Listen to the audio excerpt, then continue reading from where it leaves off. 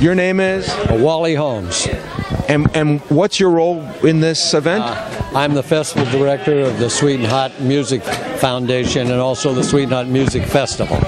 And who founded it?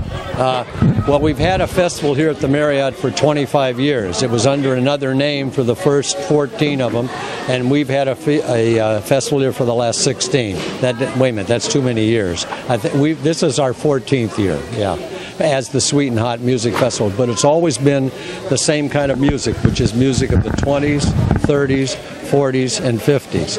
And the reason that we started this festival and used the 20s and 30s as one of our bases is because no one was or is playing the 20s and 30s music anymore except people at strictly traditional festivals. But we wanted to include it in music that goes further than that and goes into the 50s, like, you know, a little bit of straight ahead on the West Coast jazz scene and that kind of thing.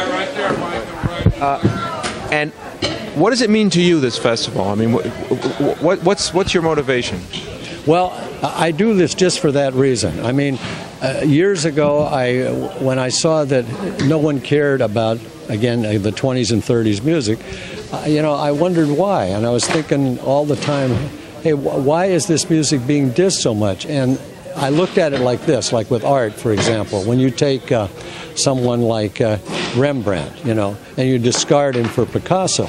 And that's exactly what has happened here. I mean, they said, hey, 20s and 30s don't count. It's straight ahead and beyond. And now what's happening, straight ahead is having some trouble, and we're going into classical jazz, which is mostly played in halls and that kind of thing. That's not jazz. The main thing about jazz, as far as I'm concerned, this is just a personal opinion, it has to swing. And when it swings, everybody knows it's swinging. If just the guys on stage know it's swinging and nobody else knows, then it isn't swinging. Because if you remember, well, you don't remember, you're too young, but the 20s, jazz was the hottest thing going. It was the star thing. It was what everybody looked up to. It was the rock and roll of the era. And then after that, we had the swing era, and dancing was the star of that. And the guys in the bands, in the big bands, the good-looking trumpet player that was, you know, playing fourth trumpet, he was the one that all the girls were looking at. Sinatra started there, you know, out of so many stars, Perry Como, so many guys started out of the big bands and such. And for some reason in the United States, we do not respect jazz. It's our only form of art that we created ourselves, and we've just let it go. And I don't think any other country in the world lets go of their artistic icons and of their artistry. You know, I mean, you know, they polish up all their things every year so that the tourists can see them in the summer. I mean, you're never going to see, you know, the Sistine Chapel having any problems being polished and that kind of stuff. And there are ways that we could do this, but the government is going to have to step in. You're kind of young, but in the 50s and the 60s and the 70s, we had our people, jazz people, going all over the world, and they were like jazz ambassadors. And people had a lot more respect for us then because they loved jazz over in Europe because it's so different. It's like, wow, I've never heard anything like this in my life. I can keep talking because when you think about jazz, it's the only art form that is created on the spot. A guy has to, you know, he practice in the daytime, but when he gets on that stand, he's got to produce art or it's not going to last very long. And it's the only one I know because, you know, like a writer, he can say, well, I'm burned out today, and he can quit. He doesn't have to do a particular 4 hours, and a painter can do the same thing. But a guy that's playing jazz, when he hits it at 9 o'clock, he's going to be there till 1:30, and that's just the way it is. And are you a player yourself? I'm a trumpet player, yeah. And so what's it like as a sideman coming in and being the impresario for so many performers? Well, it's I've been doing it for so long. It's just part of what I do. But the way I'm interested in it is I run my festival by letting the musicians do what they want to do. I just hire them. I don't tell them anything. I don't even see them again except when I have up in the presidential suite, which is up on the 17th floor, which if you want to, after this, you can go up there and you can talk to some of them. And, you know, we provide drinks and food up there, and they get together, they commiserate. And a lot of them, like a lot of L.A. jazz musicians, have started to get international jobs because of that. And that's my idea. I'm interested in the guys that create the music. I'm not interested necessarily in big bands or that kind of thing, or people that are playing charts and that. I just like the guys that get up and blow their mind, so to speak, which is what the expression was in the old days. You know, that's what it really means. It's a jazz expression. You know, say what you think. You know, work on, talk to me, that kind of thing. You know. What do you see as the future of this event?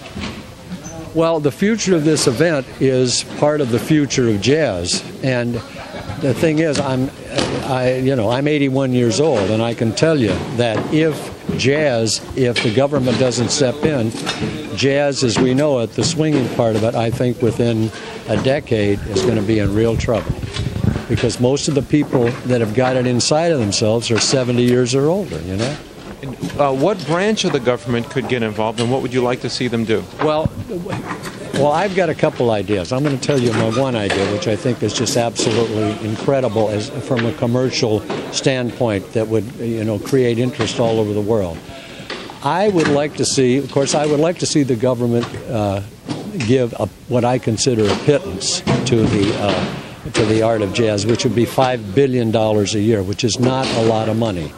And the hook that I would like to give it, to see if we could get it going, is I would like the government to create a jazz train that never stops. A jazz train. That never stops. That's the most important thing. So that all over the world, in other words, a band would get on in L.A., they'd play for the people going up to San Francisco, somebody would book them a gig in San Francisco, guys would get on in San Francisco and go to Denver, but it would never stop. It would go on for the rest of time and everything. So that people all over the world after 10 years or so would be talking about this jazz train that never stops. And I think that would be the beginning of the rebirth of jazz. And I'll tell you why. In the 20s, jazz was the major thing. Everybody was into it, and the speakeasies and everything was the place. Oh God, let's go hear some jazz tonight.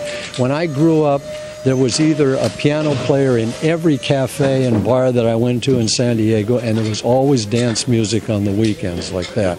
And in the 30s, the only thing on the radio, now dig this, the only thing on the radio was music, and most of it was live. There was no talk, it was all music, and much of it was live.